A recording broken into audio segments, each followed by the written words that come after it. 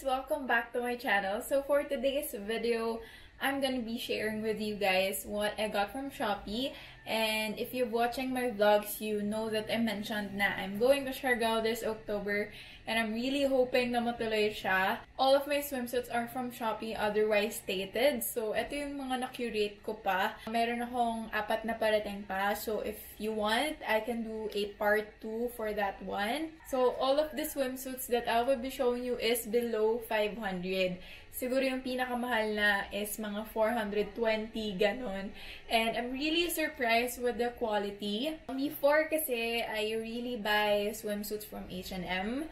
I've never tried Shein. First time ko, pero sa next video na yun. I've tried Zaful, Copshi. They're all good quality. But recently, I got one from Shopee and I was really surprised with the quality. So, naisip ko, try ko naman sila or yung ibang shops. So, if you want to know what I got from Shopee, please keep on watching. Also pala guys, I will be leaving all the links down below para if you guys are interested, you can click and shop. So, hindi ko na siya ito-try on video, but I will show you a photo sa screen while showing the swimsuits. So, I got 1, 2, 3, 4, 5 swimsuits. So, let's start with this one. Maganda rin kasi every swimsuit is naka-ziplock. They have their own ziplock.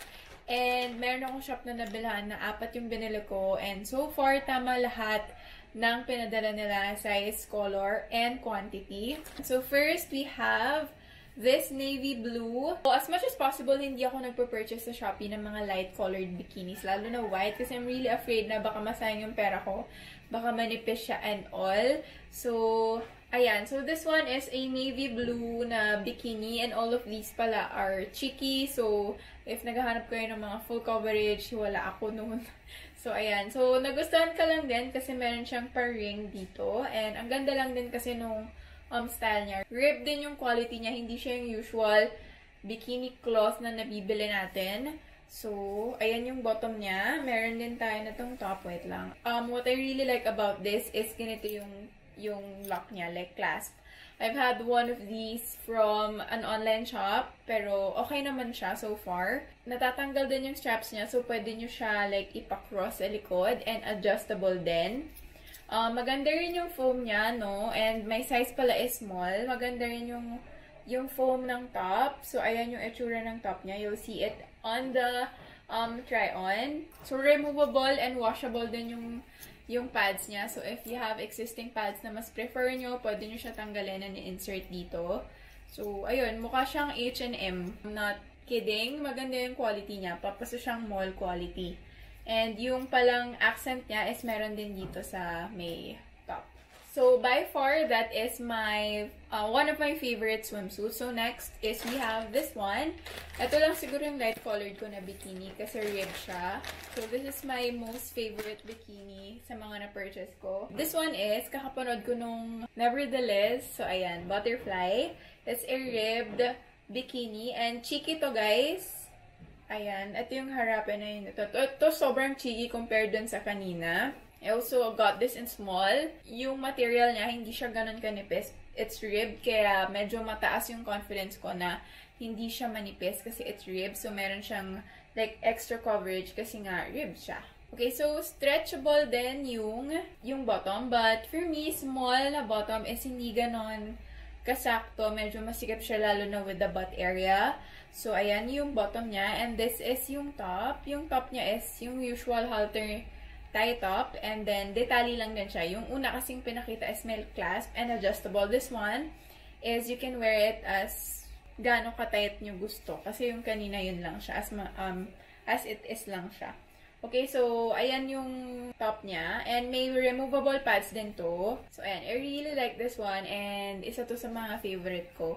Yung una and then this one. Okay, next. So, we have this one. It's also small. High waist naman to.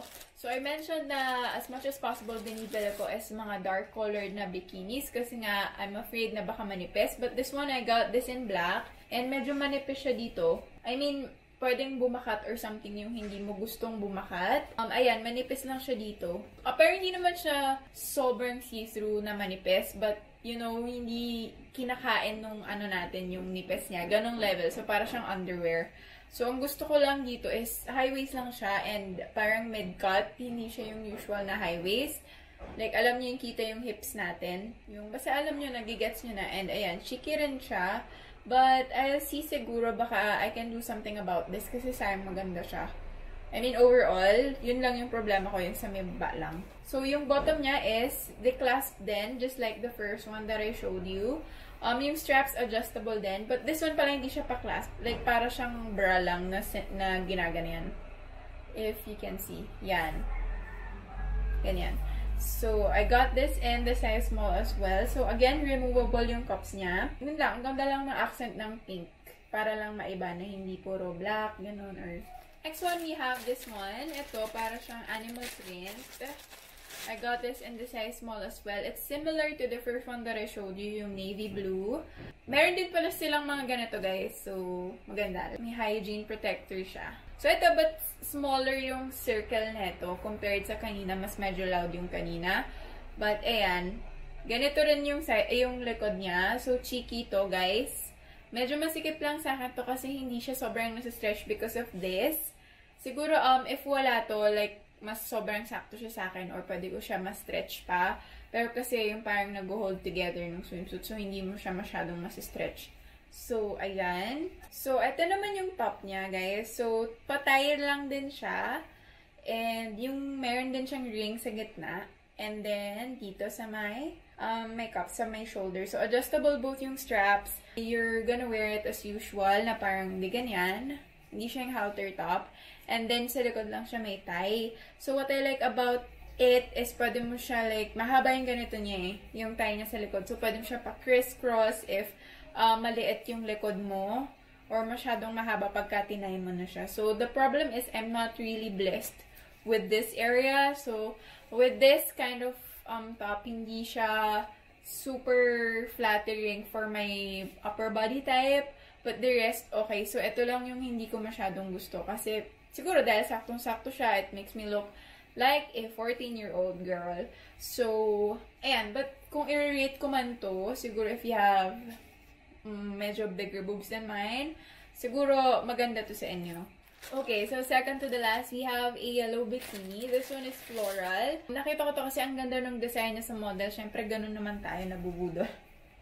So, ito naman guys, it's like a sports bra. Wala siyang clasp sa likod. Like, you can wear it as it is. So, adjustable din yung straps niya. And what I like about this is natatie mo or nasicinch mo yung sa harap niya. So, you can have a little lift. So, ayun, hindi naman super lift, pero alam mo yun, para lang mas magandang tignan yung boob area. So, ayan, this one, I really like this. So, wala akong masay dito. Wala akong cons. Ayan. Puro pros lahat. So, with the bottom, ganun din yung style niya, guys. So, ito naman, hindi siya sobrang cheeky compared dun sa mga napakita ko. Ayan. Kita nyo. Kasi, di ba yung kanina, like, pantay na yung sa likod and then sa harap. And ito, you can cinch it as well. So, ayan, pwede siyang like your normal bikini na konti lang yung ribbon or pwede mo siyang liitan para mas sexy lang tingnan. Okay, so last one, we have this animal print. This one kasi, we're planning to have a matchy kasi, 14 kami, so lahat kami couple. Cousin and then pinsan ko. So, 7 couples kami. So, kaming mga girls naghahanap ng pwedeng matchy na style. Not really like color, but alam mo yun, same ng style. So, inuna ko tong bilhin. Matagal na to eh. Siguro mga bandang August pa. Yan, tinry ko lang. Ito yung meron siyang pa-skirt na manifest. Okay, makikita nyo sa photo. Okay, so ito yung top niya. Detail rin yung top niya, but hindi siya halter. Adjustable yung straps niya din. Sa likod niyo siya itatie. Maganda naman to kasi it flatters my upper body as well. Hindi siya yung gaya nung pinakita ko kanina. Pwede, you have a choice na pagdikitin yung cups para mas mukhang maganda. Or like, pwede mo, if you have bigger boobs, pwedeng medyo nandito sa gilid para mas ma-accentuate yung boobs mo. So, ayan. And yung bottom, it looks like this. Ito yung mga nakikita nyo sa mga, alam niyo yung mga vloggers sa ibang bansa, yung mga antataas ng bikini.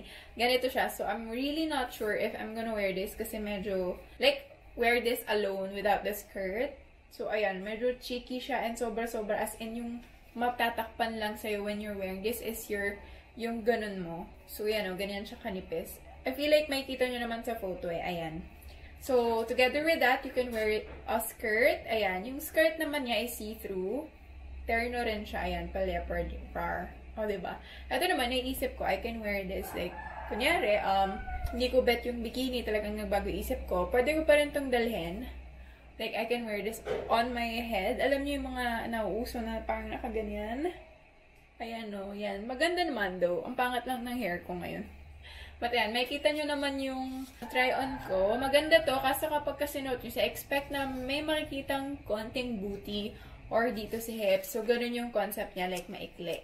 So, that's it for this video, guys. So, let me know if you want another bikini try-on haul from Shopee. And also, I will leave all the links down below, guys, ha?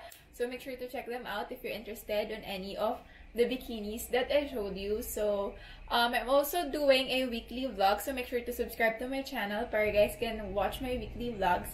Support. So, ayun, I'm really happy that I'm back on track on YouTube. So, make sure to support me and like this video and comment down below your suggestions. Thank you so much. Bye!